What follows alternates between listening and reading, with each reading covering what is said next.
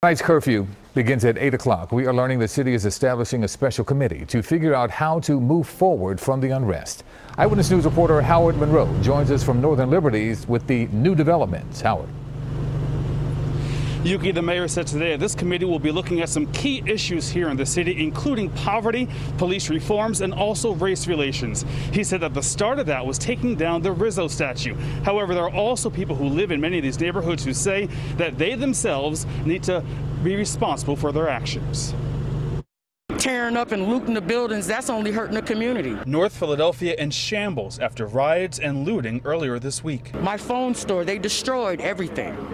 How is that helping George Floyd's memory? It's not. It's not. Shops on Germantown Avenue near the intersection of Broad and Erie are still boarded up.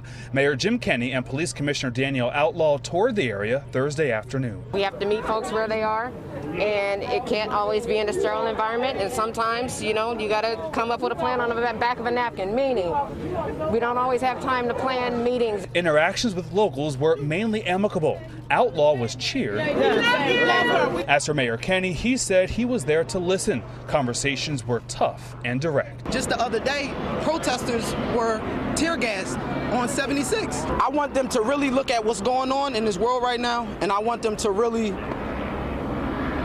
look back and analyze how the police has acted during all of this. We see them, we hear them, we care about them, and we want to try to rebuild this back up and make it even better in the years to come. But frustrations and deep-rooted issues were also on display. A photographer with the Associated Press was sucker punched. His attacker was quickly arrested. Kenney says going forward they will meet with community, faith, youth, and civic organizations to finish the work that was started by peaceful protesters. Focused on reconciliation, focused on understanding, focused on listening. This moment is the beginning. And the mayor said that these conversations will begin immediately. He also said that as long as these protests remain peaceful, that they will not be stopped by the city. Live in Northern Liberties, Howard Monroe, CBS 3 Eyewitness News. Thank you, Howard.